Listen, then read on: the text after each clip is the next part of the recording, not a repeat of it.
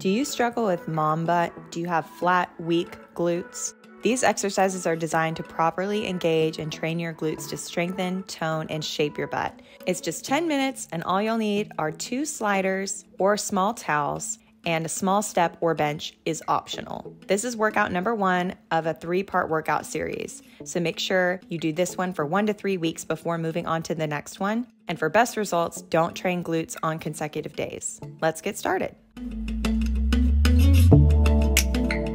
Hey mamas, welcome to workout number 1 from my Mom Butt series. This is our first workout in the series of 3 workouts. So if you're a beginner, this one's for you. If you're a regular, you can stick with this one too. We're gonna do weights, sliders, and a little step. So for weights, you need something challenging, but if you're a beginner, start light, work your way up. Sliders, if you don't have them, use towels on a wood or tile floor.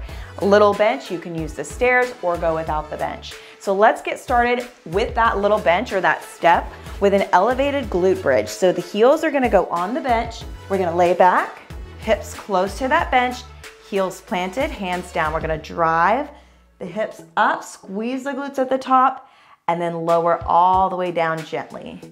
So you want about a 90-degree angle, and then you're driving up, pushing those heels into that bench, and then thrusting the hips up. Now you can see at the top, I'm not pushing up as high as I can go, right? I wanna manage that tension, keep it in the glutes and hamstrings. And that little elevation, I've got a 12-inch bench here or step. You can even do a shorter bench if you've got that. The elevation's gonna challenge those glutes and those hamstrings, especially when we lift the toes and really drive out of those heels. Again, your glutes are engaged at the top. You're not overextending. We don't want it to go into that lower back. So enough to feel a challenge. Release here. We're gonna do that same movement, but this time we're gonna add a little pulse to it. So staying up in the bridge, right here, drawing that belly button into forward spine, pelvic floor is connected. We're gonna pulse up and down, up and down. Now, there's a lot of ranges of motion here. You can see I'm dropping a little bit lower here. If you want to, you can take it up a little bit higher. But again, we don't want to pooch the belly. We don't want to arch that low back. We want to keep everything really controlled, making that pulse really small. That short range of motion is really what's going to challenge those glutes and hamstrings.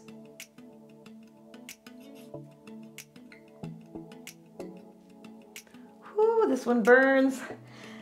And again, if this is way too intense, you do not have to use this step. You can just keep your heels on the floor, feet on the floor, and that is fine too. All right, we're gonna move to a single leg bridge. So keeping it elevated, if you'd like an extra challenge, but if not, put that foot on the floor. Other leg is at 90 degrees. We're gonna drive it up and then slow lower back down. So that bigger range of motion we get with the bridge is really gonna challenge that hamstring connection. Do you feel that as you come up? Squeeze that glute as you lower down. Control, control, control, control.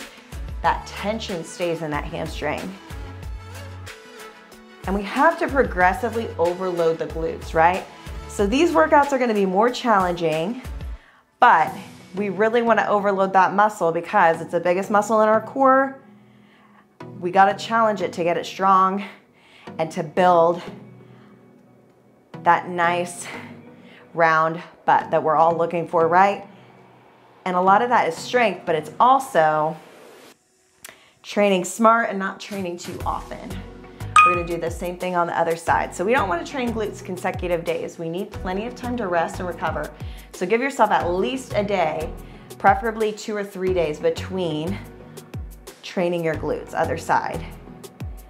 In addition, I recommend my postpartum stretch workouts and my postpartum posture workouts because a lot of times throughout our day, our posture affects our glutes. So, or vice versa.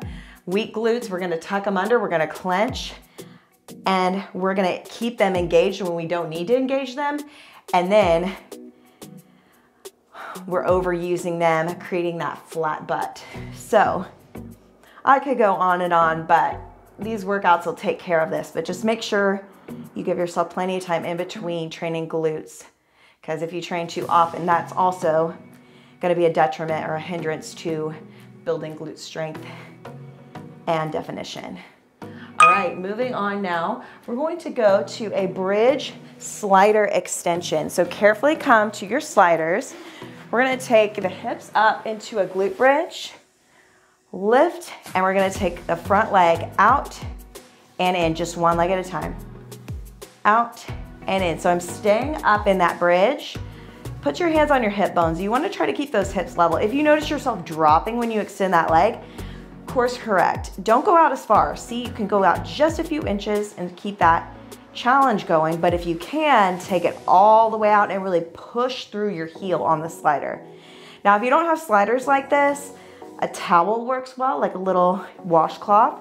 Use it on the wood floor, and that will be just fine. You can also drag your foot out and in if you've got carpet.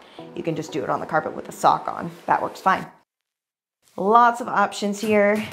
And again, the goal is to create that strong stability as we're moving the leg, really gonna challenge that glute and hamstring. Okay, keep those hips up if you can. If you need to, you can drop them down. We're gonna do the same thing, other leg. Whoo. All right, out and in. Digging through that heel. You're gonna feel a little more fatigued now because we just worked that front leg. So as you switch to the other, you're gonna be fighting for that bridge. And again, keep that core engaged.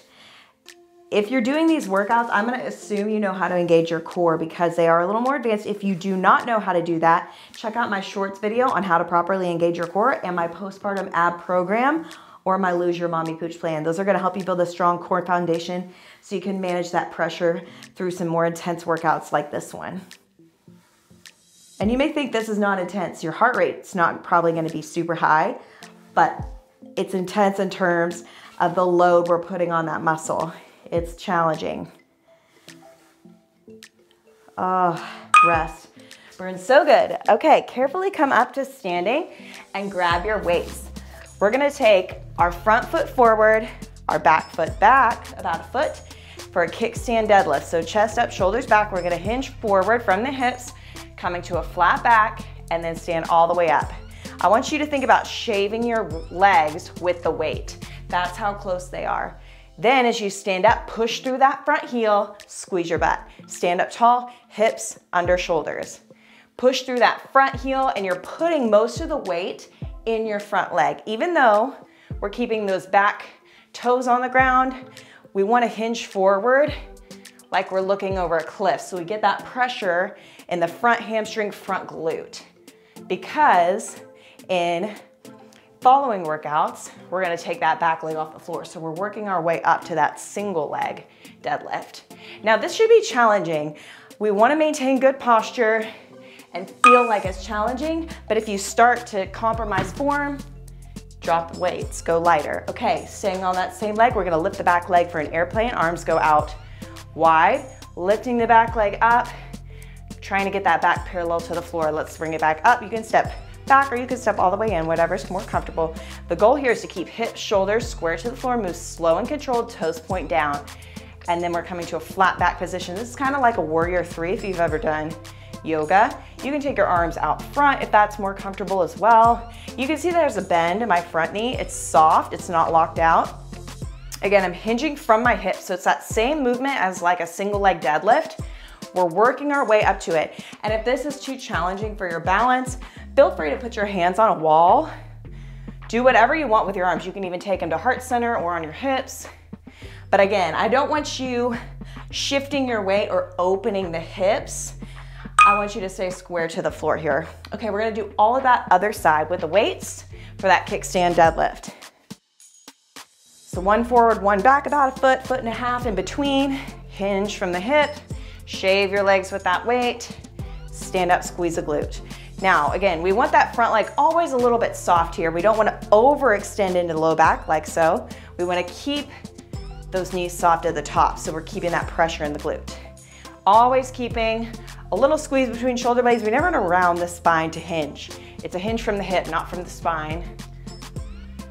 And I love to work out barefoot. I should have said this at the beginning, but you can do this with shoes on if you're more comfortable. But I love to do it barefoot because I can really feel all 4 corners of my foot pushing into the mat. So preferably do it without shoes on. And that really is gonna help when we get to those more balanced, challenging exercises like the airplane, like we just did. It's gonna help you connect to that muscle.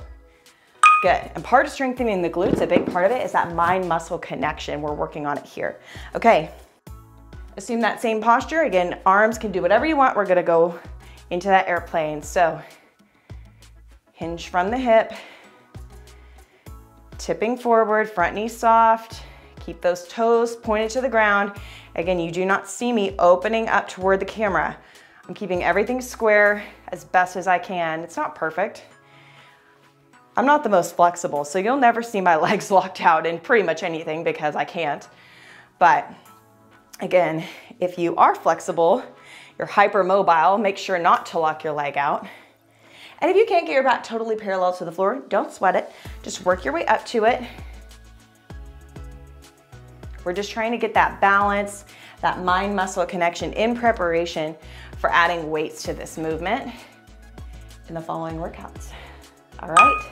That's it, 10 minutes, your first workout. So again, make sure you do this one a few times to where you feel like you can handle the load with control before moving on to the next workout. Again, don't train consecutive days, give it a few days in between. No more than 3 times a week training glutes for best results. Your body needs time to recover, to rebuild that muscle after we break it down with a tough workout. So again, let me know what you think in the comments if this was challenging, if you have questions.